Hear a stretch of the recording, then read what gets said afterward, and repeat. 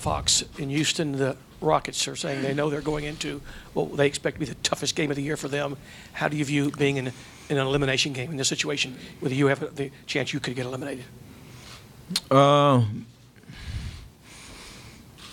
mean, I think we're in good spirits considering the situation, how these last two games have gone, down to the wire, and they made a couple more plays to get the job done, so credit to them. But that's why you play 7 games. That's why it's such a back-and-forth type of environment in the playoffs, and we have an opportunity to reestablish ourselves at home, get a big win, keep ourselves alive, and then roll the dice in a Game 7. So not all is lost, and we play well tonight, just not well enough. Tim McMahon, ESPN. Steph, what do you think of Chris Paul's little shimmy? It was well-deserved. It's a tough shot. If you can shimmy on somebody else, you got to be all right getting shimmied on. So I'll keep shimmying, and maybe he will too, so we'll see what happens. Steph, Christy Rican from the Associated Press.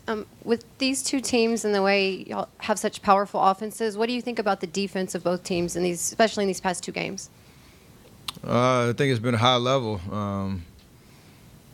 Nothing's easy out there on either side, and I think if you kind of guess what the final score would be between the Rockets and the Warriors, neither team getting to 102 straight games. Probably I don't know what the odds are on that.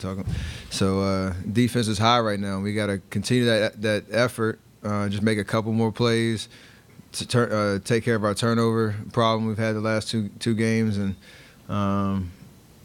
just build some momentum back to our side. And we have an opportunity to do that. Kirk Bowles from the Austin American. Can you describe the last play, how it was supposed to unfold when you passed to Draymond? 6 seconds left. We had to go, the length of the court, and coach drew up a play to get me on like a little wheel route to get some momentum down court. And when I caught it, I saw Capella and James right in front of me, so made a read that we could, advance the ball down with a pass and maybe get a little hand back or something that I could get a look. And we didn't execute it, and that's how the game goes. So in those situations, things are happening fast. You try to make a read that you think is right in that situation, and hopefully you can get a shot up, but it just didn't happen. Steph, to your left, why has it been such a struggle for you guys to be or to resemble who you've been all season? What have they done to take you out of your game, to make you kind of look out of sorts, especially late in games?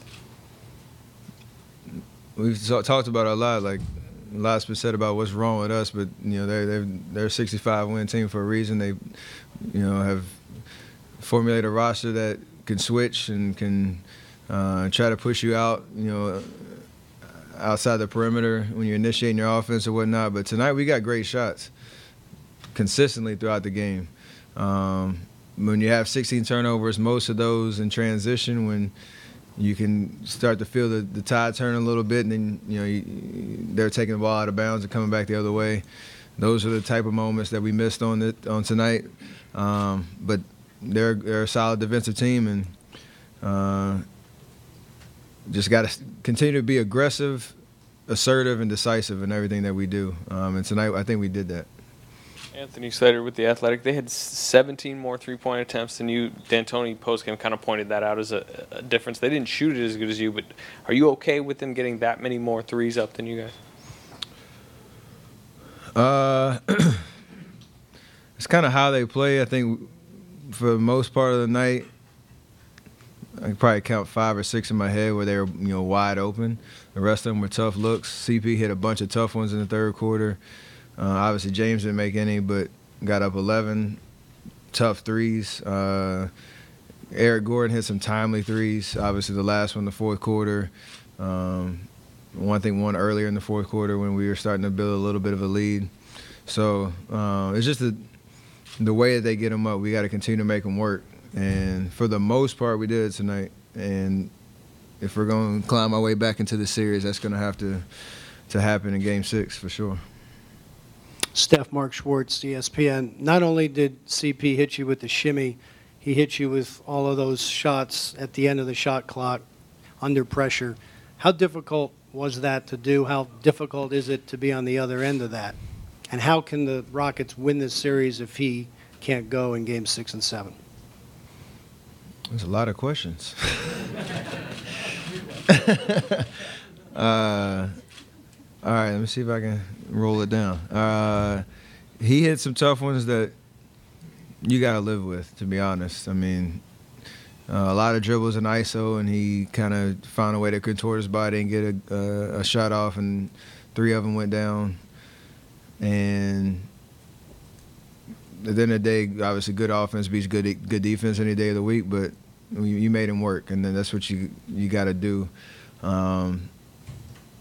Obviously, you know, I don't want to speak on an injury until you know what the situation is, so kind of leave that there. But they're a talented team, and everybody who touched the ball is a threat, and so you got to just be on alert at all times. And the way he played in the third quarter and hit those tough shots to keep him close was a difference in the game. Steph, Ron Koichik from the San Francisco Chronicle. Can you describe that next to last possession when you took kind of the running bank shot that you looked surprised that it didn't go in? Obviously, we've seen you make that shot. It looked like a very difficult one. It was contested. Just how did that unfold, and what was your thinking as it happened?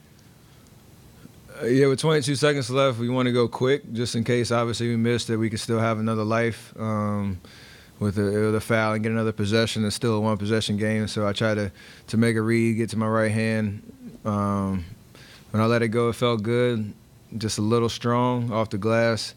Thought maybe I could try to initiate a little bit of contact, but P.J. Tucker came flying over and tried to get a good contest, and I didn't even get to see it kind of land on the rim because everybody's toppling all over me on the baseline. But aggressive shot that I would love to make, but didn't happen.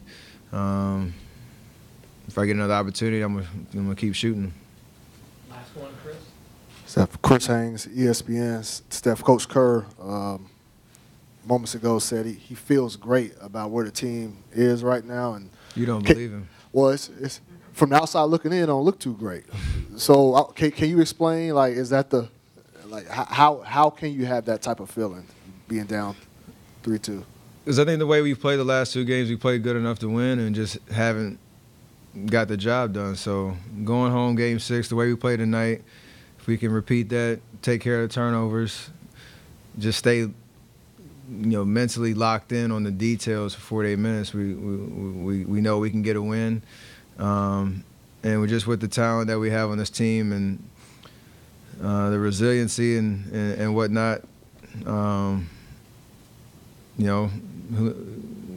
we can get the job done. And I think we're excited about that opportunity going home to get ourselves back in the series, stay alive, obviously, like I said, and then worry about a Game 7. So, we haven't been in this position before. This teams of old. So it's a chapter we need to figure out and finish the story.